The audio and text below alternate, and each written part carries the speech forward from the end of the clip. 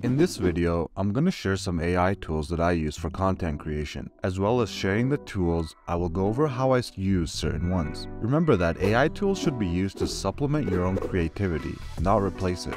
I'll break these tools down into 4 categories: tools for the editing process, thumbnail enhancers, image generators, and productivity tools. I will have every single one of these tools mentioned and many more in the description below. Editing tools. Number 1. CapCut. CapCut is a super easy to use video editing software perfect for making really short videos for TikTok and YouTube Shorts. You can use it on your phone or download the desktop version. Some of my biggest shorts with millions of views were made in mere minutes using CapCut. Number 2. Green Screen Remover. A really cool tool that removes green screen backgrounds from videos. Number 3. Adobe Speech Enhancer. If you live in a noisy environment or have a mic that doesn't give the best sound, you can still record voiceovers and put them through the Adobe Speech Enhancer. This will remove background noise and make your voiceover much clearer and sharper. Number 4. Long to short form video converter. If you don't want to manually cut up your long form videos to shorts, you could do it automatically with this tool. Number 5. AI speech software. I don't recommend using an AI voiceover, but if it's the only option you have, the best one is made by 11apps.io. Thumbnail enhancers. Image enlarger. Have you ever found the perfect image for your thumbnail, but it's too small, and if you enlarge it, it becomes too pixelated and grainy? This AI image enlarger will blow up small images and use AI to still keep it crystal clear. Magic Eraser.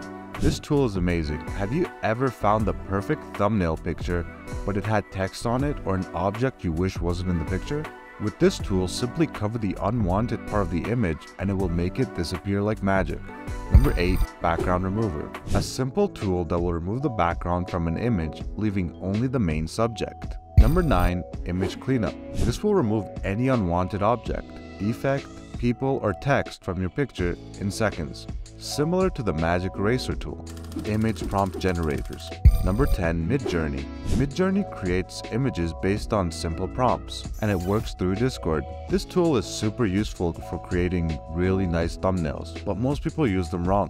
They work best when made to create a background for your thumbnail. You still should have to create the rest yourself.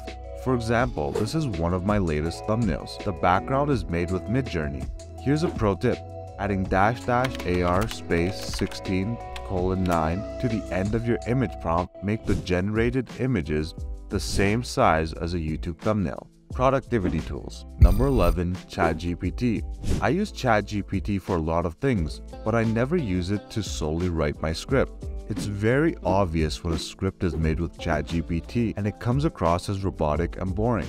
But ChatGPT can be useful in producing script ideas and skeletons. You still have to do the heavy work of adding a human voice to it and making it flow naturally. For example, if you're out of video ideas, you can prompt the following: "Hey, ChatGPT, give me some YouTube video ideas based on these last 5 videos."